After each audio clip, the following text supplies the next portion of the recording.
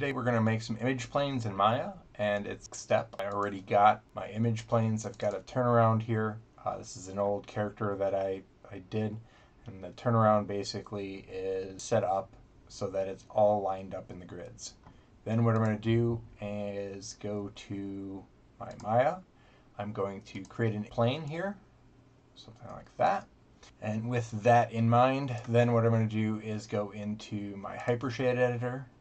I'm going to create a standard surface because that's what's cool and everyone's using now. And I'm going to go into my spec map, specular weight, and move that down to 0. That'll stop any reflections that you've got going on.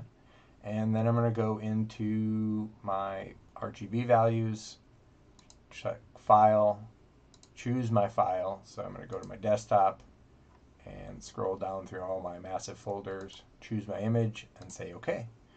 And then I'm going to move this off to the side and grab that, right click, assign material to viewport selection, and I have attached material there. And now what I'm going to do is I'm going to go here, and you'll notice that the UV is kind of off, so I'm just going to go to my edge mode, go move, and I'm going to just move that up like so. And you can always see what you're doing by checking the little world or a little material box here, so it'll show textured, and you can make it as tall as it needs to be, scale it around, make sure it looks right to what you're looking at. And then from there I'm going to close my UV toolkit, and I'm going to start breaking it apart.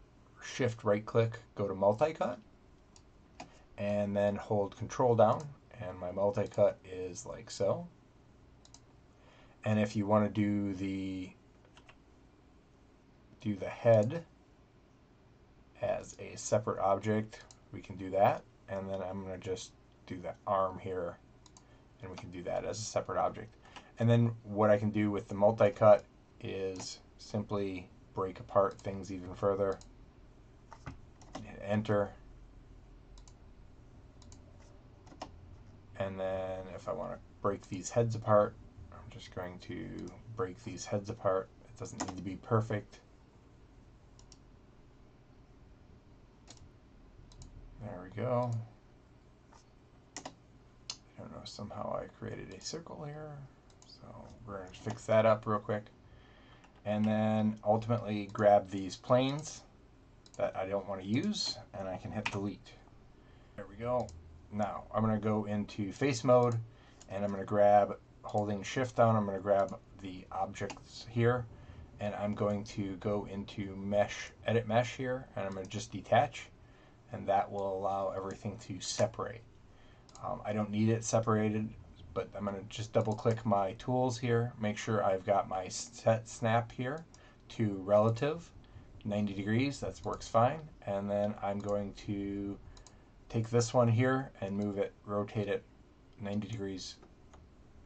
It would be counterclockwise, and that will basically mean the front is facing the front. And on this one here, I'm going to rotate it 180 backwards, and then this one here I'm going to rotate it clockwise 1. So even though they're all different, I basically have them moved.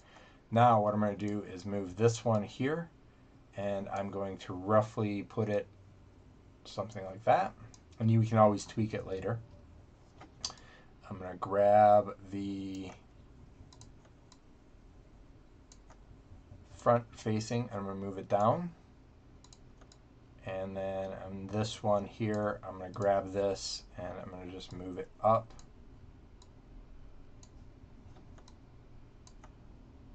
and so that's relatively close. And then this one I'm going to rotate it like so, and then I'm going to go into object mode, grab the whole thing and rotate it up and move it up above it, so like working above the grid. And then what that gives me is this, I can see that one is wrong here, so I need to rotate this 180, bam, like so. So now what I have is I have the front, the side, and the back all facing in the right directions. And then over here I have this arm, and I need to rotate that just to make sure it's facing in the right direction. and I'm going to move it wherever I want. I can model that separately too, so that's not that big a deal. And then over here, I'm just making sure that these line up. Now, if you didn't line them up in Photoshop, or if you had to move it like this, the simple way to fix this is go in and create a new plane. So I'm just going to grab here, and I'm going to just make some small planes, and I'm going to move that over here like so. And so this is a simple fix, so I'm just going to basically move that up here like this. I'm going to actually duplicate and just move that up. So like here's my nose, and I'm going to duplicate again, and here's my eye line. So that's relatively good.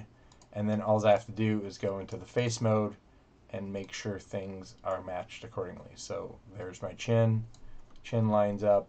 I've got my nose, so I can kind of adjust these accordingly. And if I need to scale a little bit just to kind of fit things in there, we can kind of adjust that too. So you can kind of line things up that way. And so that's pretty close to, we'll call that good. And then we do not need those planes anymore, so delete all three. And so now we've got our image planes floating around. The black, though, is something that we need to change. So I'm going to go to Polygons and Backface Culling, and now we can see through the image planes.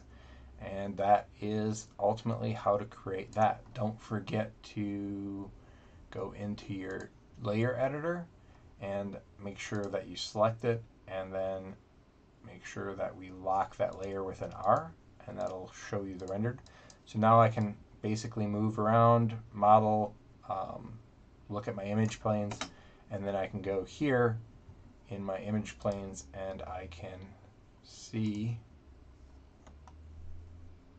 them like so. Now if this is in the wrong direction, just go and switch the orthographic to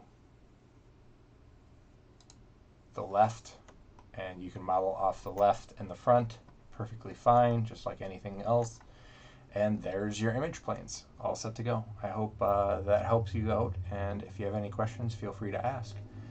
If you like this, subscribe and check out my other stuff. Take it easy.